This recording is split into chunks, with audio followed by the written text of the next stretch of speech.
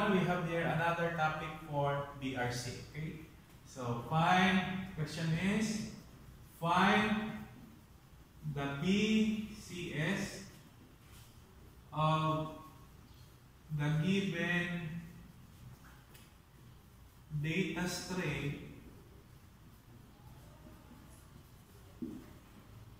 using VRC, error correction, and use even parity. Okay, so even parity. Okay, so say for example we have bit 0, bit 1, bit number 2, bit number 3, bit 4, bit 5, bit 6, and this is bit number 7. So this is your first, okay? So the 4 bits is your first nibble, okay? 4 bits is your first nibble, okay? So this is your first nibble, okay? So nibble is 4 bits or half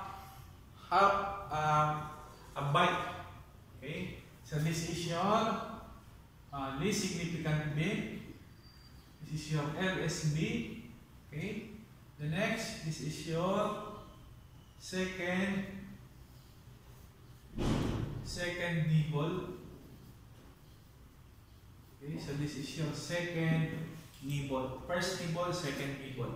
Okay, so this is your most significant bit, and this is your parity bit PB. Okay, so of course 7-bit code is an ASCII code. Okay, so 7-bit code is an ASCII code, and 7-bit code is what you have there, your ASCII code. American Standard Code for Information Interchange. Okay, say for example we have 10101110. This is your first data string. Second data string is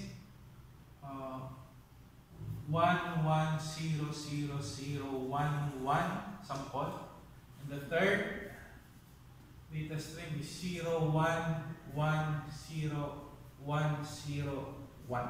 Okay, so that is an ASCII code, 7-bit codes, 1, 2, 3, 4, 5, 6, 7. This is an ASCII code. Okay, so ASCII code is a 7-bit code. Next, what we're going to do is to solve for the parity bit. Okay, so that is your bit number 7.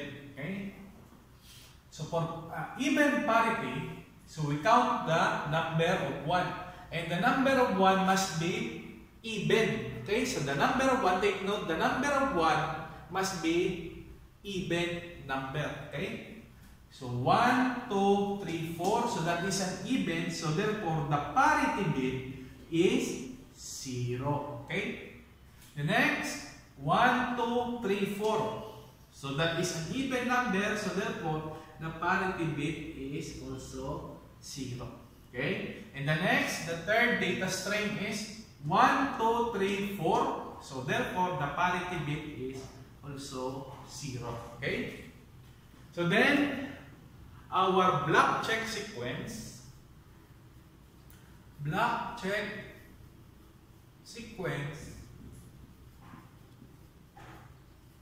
is BCS is therefore, of course, the least significant bit. So this is the first 1, 0, 1, 0, 1, 1, 0, 0. Okay, so this is your first data string. Okay, so this is your first data string. Second data string will be 1, 1, 0, 0, 0, 1, 1, and 0. Okay, so this is your second data string. Okay, so this is your LSB, this is your MSB, and this is your parity bit code.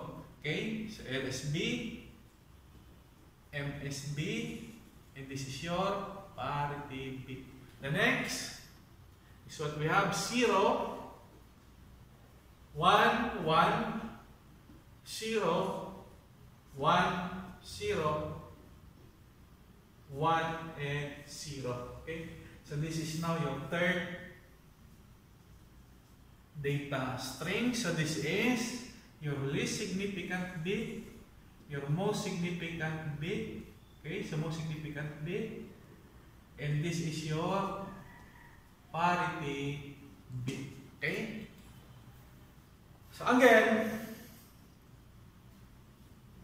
the transmitter and the receiver agreed, or they have a handshake. Okay, so handshaking, they agreed that for VRC transmission, they use even parity. Okay, so they use even parity. Okay, so transmitter and receiver agreed for VRC transmission, they use even parity, and that parity will be appended to each of the, okay, so this parity will be appended to each of the data string. Okay, so each of the data string. Okay, so first data string, second data string, and third data string. Okay, so that is for error detection. Okay, so this is for error detection.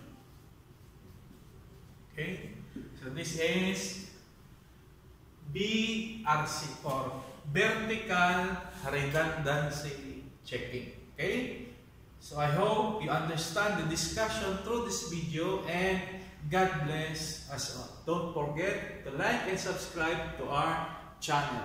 Thank you.